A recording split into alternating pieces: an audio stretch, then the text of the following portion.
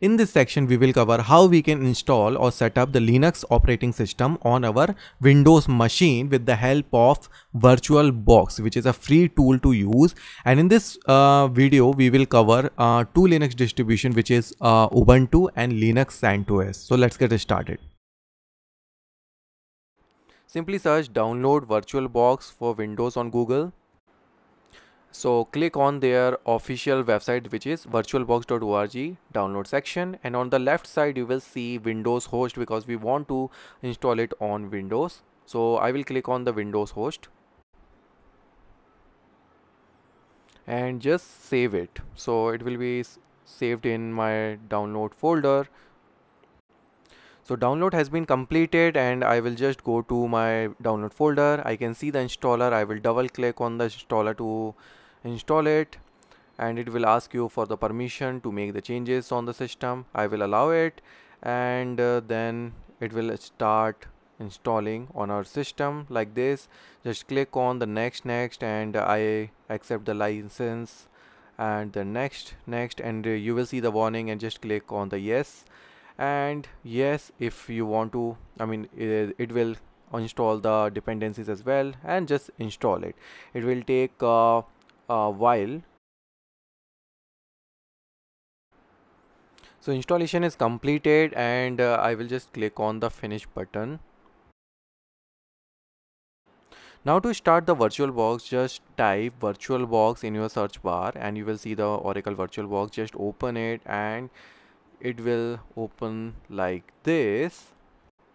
So now our next step is to download the Linux CentOS ISO file, and then we will create the virtual machine to set it up with the Linux CentOS.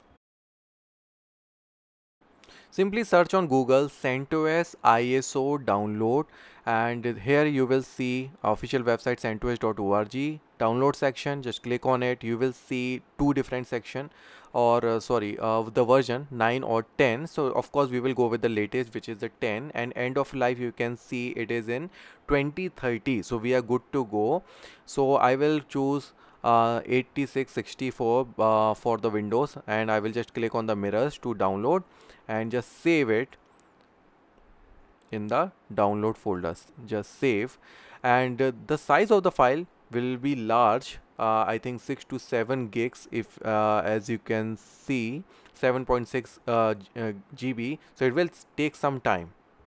Once the ISO file is successfully downloaded, go back to the VirtualBox, and our next step will be creating a new virtual machine, so that on the top of which we can install our Linux CentOS. So I will click on the new button because we are creating a new virtual machine, and you can give any name. I will give CentOS. After this, just select a folder on your location where VM will be set up. It will take some space, so better to pick or choose a folder in the D drive. So I'm going with the D drive. Just I have created a folder VirtualBox, so I will select that folder. That's it. And then I will go into the hardware section. Okay, I can just skip this. In hardware section, you can specify how much CPU and the RAM you need to specify. I think I can go with the default. 2 GB is enough, and the hard disk, which is the 20 GB, it is already specified, so we are good with the 20 GB for the practice and the testing purpose. So I will click on the finish, and our virtual machine, the small machine, is created. Now I will just start this machine. So you can just imagine or visualize is as a hardware, but it is a virtual hardware or virtual machine actually. So it is now booting up. So the first time when we are booting or starting the machine, it will look for the operating system. So it will ask you for the ISO file. So I will just select the CentOS ISO file, which we just recently downloaded. In the download folder, you can see the CentOS stream file, which we just downloaded, mount and retry boot. So it will now take that ISO file and try to boot the machine with the CentOS Linux. And here you can see different option. You can use up and down arrow keys, and I will go to the first option and install Linux CentOS. Okay, after some time it will ask you for selecting a language for the virtual machine. Okay, so I will just select the English language. Okay, so for the first time you will see this prompt, you can just ignore it and agree to capture. So English and in type of English, so okay, so English India in this case. Okay, so you just need to take action on the red ones you are seeing after this. So I will click on the first one, which is the location. So double click on the 20 GB and then click on the done. So it is done. Now I will click on the root account and enable root account. Just you need to give the root password. So I will give root. I mean, you just give the simple because we are using it for the testing, and allow SSH for login. And just click on the done. That's it. So it will enable your root account. At least one user you will be having to start with, and just click on the continue. After this it will take some time, so please have patience. Once the installation is completed, you will see the option of reboot the system. Just click on the reboots.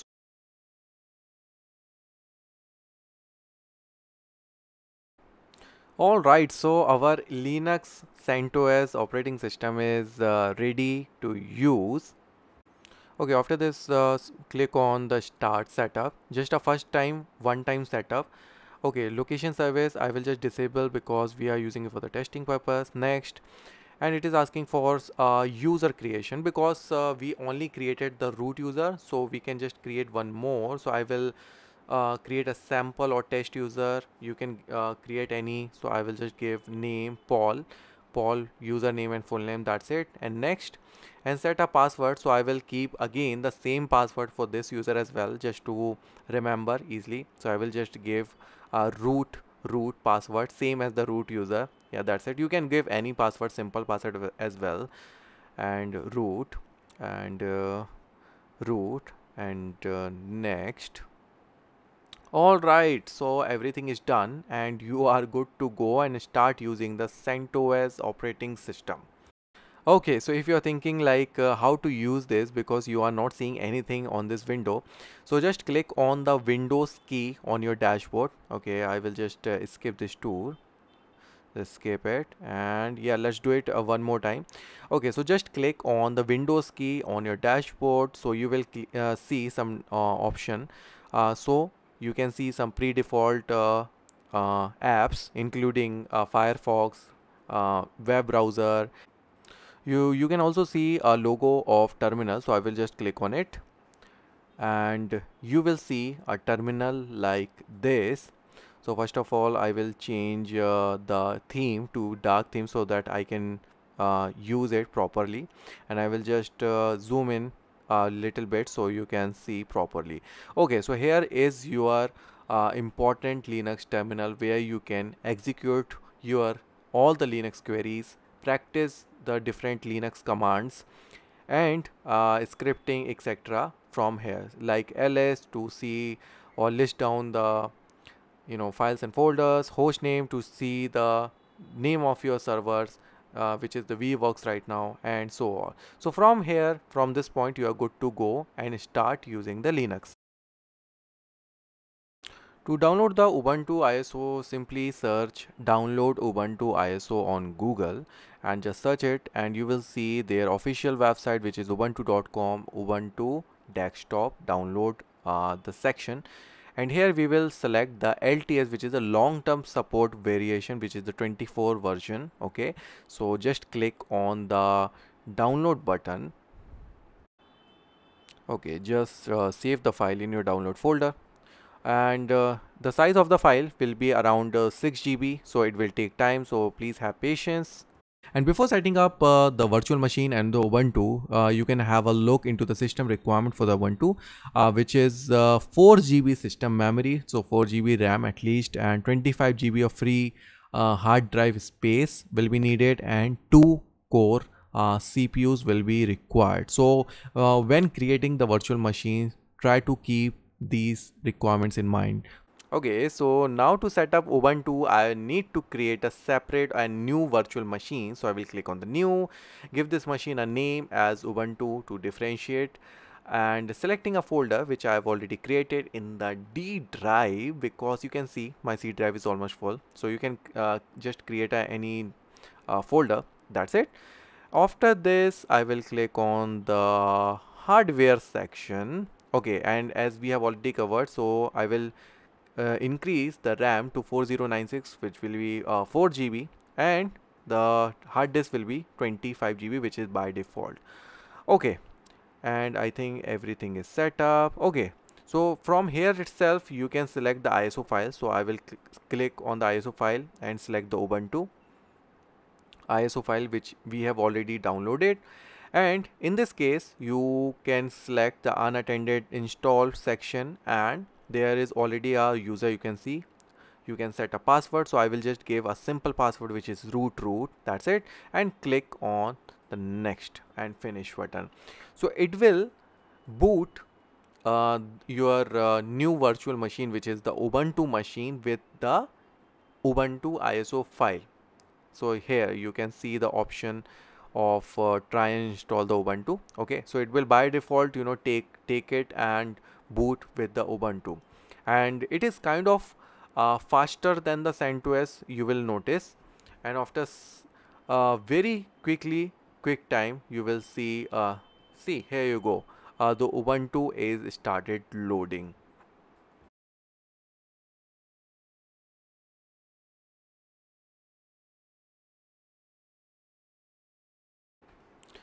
Okay, so after a while it will ask you for entering the password, and the default user we have created while creating the virtual machine. So I just entered the root password we have set initially, and after a while, all right, so here you go, our Ubuntu operating system is ready to use, and it is starting with the initial setup.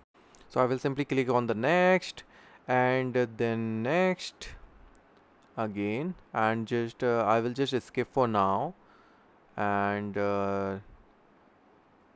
no, okay, next, and yeah, that's it. So we are all set.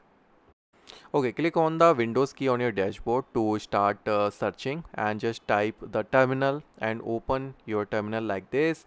And I will just quickly increase the size so you can also see it properly. Okay, so here you go, your terminal is ready. So feel free to practice and use or run any Linux command here, so you can practice and learn a lot of commands on the Ubuntu.